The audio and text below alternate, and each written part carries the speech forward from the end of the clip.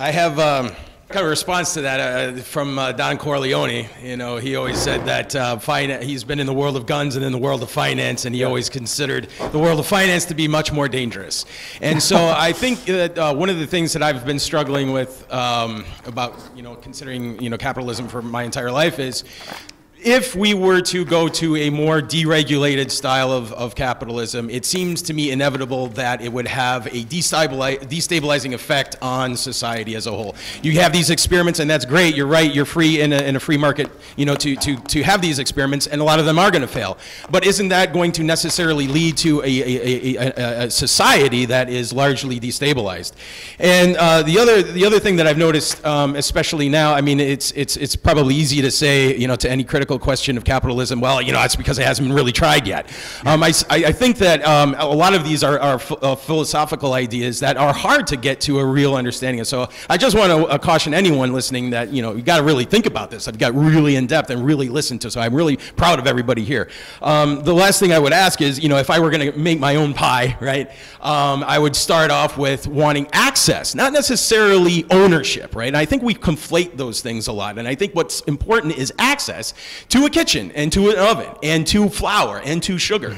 Now, I have to ask, is my sugar contaminated, right? These are the sorts of things that we have to actually ask the question. We have resources in common.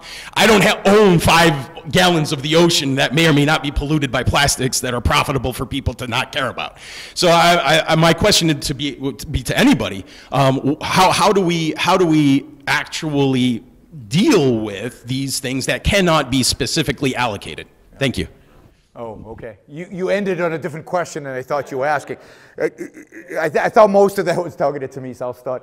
I mean, let me just comment on this issue of cooperation, because of course Steve Jobs didn't build it himself. Nobody would argue that he built the iPhone himself. But everybody along that supply chain, with the possible exclusion of the slave labor in Africa, which I'm certainly not going to justify, was paid. And was paid enough so that they did the work. That is, everybody in a capitalist society exchanges values for value in win-win relationships, otherwise they don't enter those relationships. And yes, 10,000 people to one Steve Jobs, but you know what? There's only one Steve Jobs. The 10,000, not all of them are replaceable, but a certain percentage of them are more replaceable than a Steve Jobs. It's supply and demand. Right? So the people who actually assemble the iPhone in China are probably easily replaceable. The engineers who help them in China are probably not very replaceable, so they earn a higher wage. And they add less value, right? The guy who actually assembles the iPhone, anybody can do that. So you doing it as an individual, you're adding the least amount of value. The guy who added the most value to the entire supply chain, including all the people at Apple who worked on the design and Ives and all these guys, the guy who added the most value was Steve Jobs, and that's why he gets the most, right? And again, it was all voluntary. Again, and I'm putting aside the slave labor because slave labor is evil, and clearly I would be against that. In terms of plastic in the ocean, and I'm going to have a response that you're going to laugh at, but it's my response, and I believe in it. I mean, privatize it, right? The ocean. Or the use of the ocean in some way or another. In Iceland, they have found ways to privatize, in a sense, the fishing stock. And again, I'm not an expert on this, so I don't have solutions to every problem the world has ever presented. But I do know, surprisingly, but I do know that privatization works. You don't dump your garbage in my backyard. The more backyards you create, the cleaner the environment becomes. So the fact is that when the Berlin Wall came down, the thing that really shocked people was not so much the poverty, but the filth. The filth. When stuff is socially owned in quotes, it's filthy. Nobody takes care of it.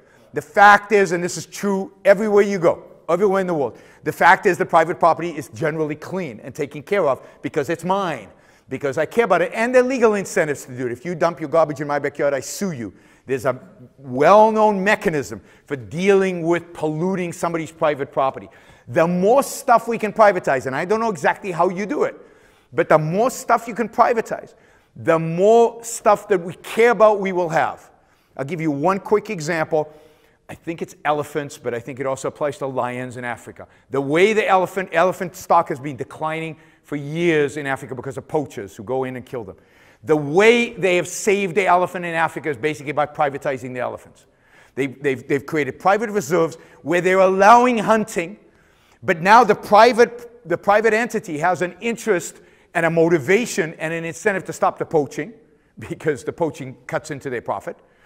They hire, so people can buy licenses to shoot the elephants from the private owner. And now the private owner has an interest in reviving the elephant stock because you need more elephants to shoot. Now, I don't like that in the sense that I find shooting an elephant to be pretty despicable.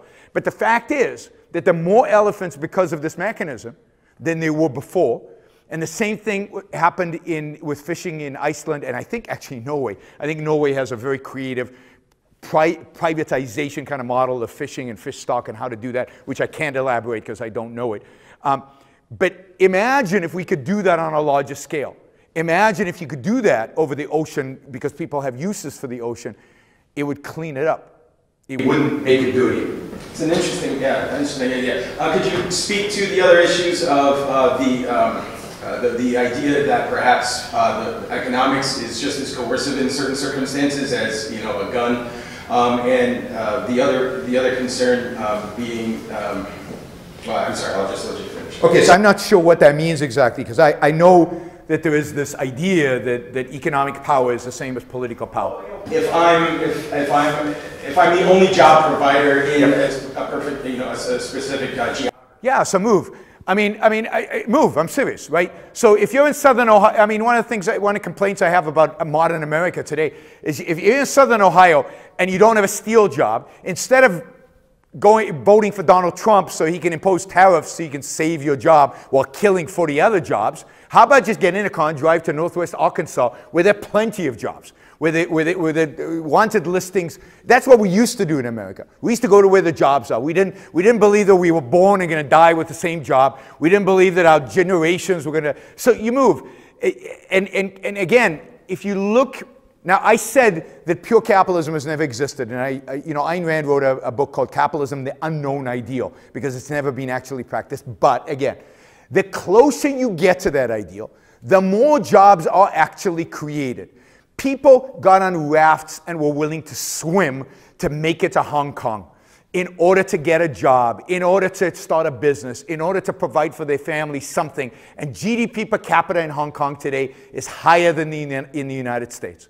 So you can, and there was no safety net, or there's very minimal safety net and very minimal social services, what we consider as the basics. So all of it very minimal. And yet people went there because they had opportunity and they had that desire. So they wanted to be free.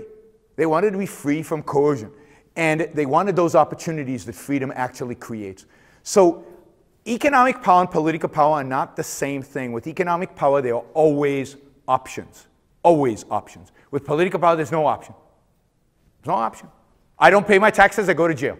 I don't follow the regulations, I go to jail. There's a gun. With economic power, there's no gun. And there's a fundamental difference between those two types of economic. You don't like your employer, you're not getting the right wage, leave. There are plenty of other employers in the world today. You don't like McDonald's, go to some health store and buy, vegan burgers. I don't know. The beauty is you've got options and you get to choose. In that sense, it's the most democratic system ever because individuals, democratic in the sense of individual choice, individuals choose with their feet, individuals choose with their wallets, individuals have options and they make their wishes expressed in their market activity without coercion.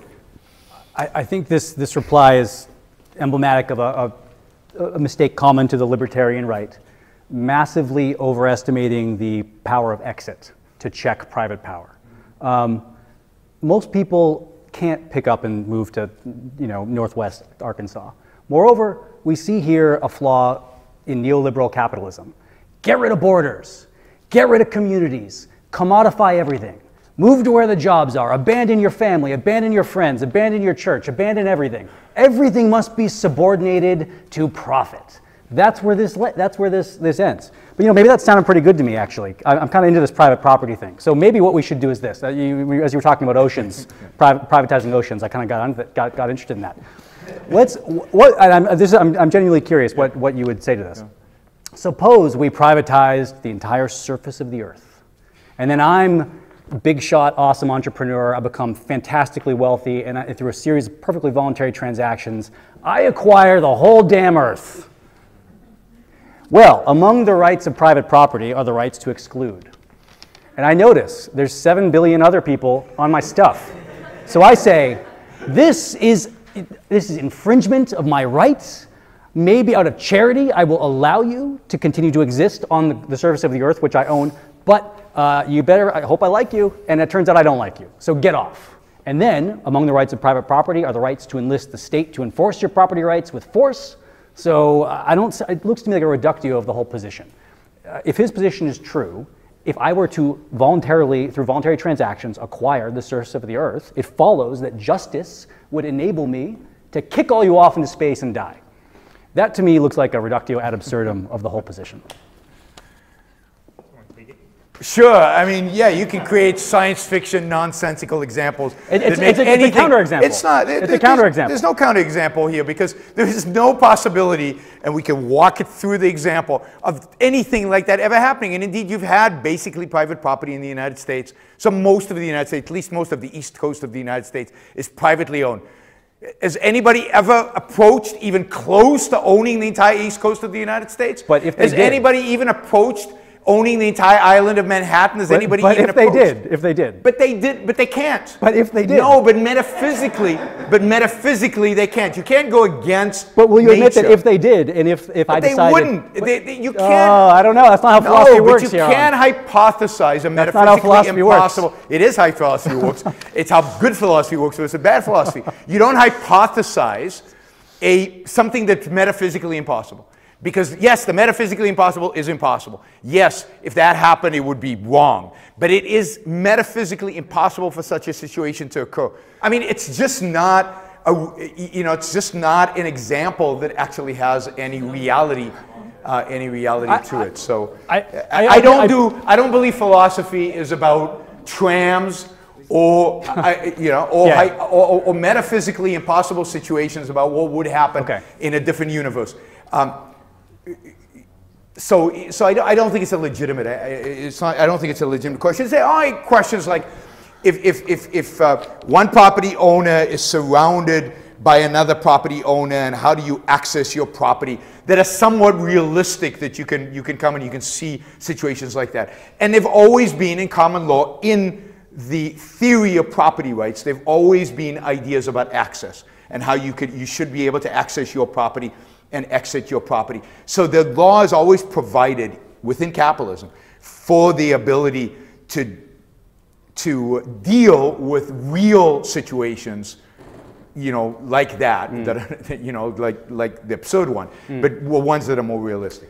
Well, I would just really draw a distinction between things that aren't going to happen and things that could happen, although they're extremely unlikely. And the scenario I sketch is not going to happen. But I don't see the metaphysical impossibility. And I think it's a really telling example, because what it forces you to say but you won't say is this. You are willing to protect the rights of private property, let the heavens fall. And that's what libertarianism is about. It's not about freedom. It's about protecting private property, guys. That's what it's about. They dress it up in freedom, and I respect what you've said, but sure. I think this is really the core issue. Yeah. No, sorry. Go ahead, sorry.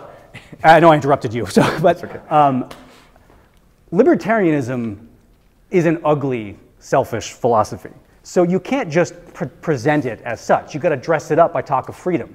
Because talk of the rights of private property doesn't really inspire people, because that's just protecting rich people, and most people aren't rich. So what libertarians do is they don't talk about private property, they talk about freedom. What the counterexample forces libertarians to do is acknowledge that in a scenario where protecting private property legitimately acquired entails literally booting all of humanity except for the private property owner off into space, they're kind of inclined to protect private property. But he won't quite say that. But that's what follows from the theory.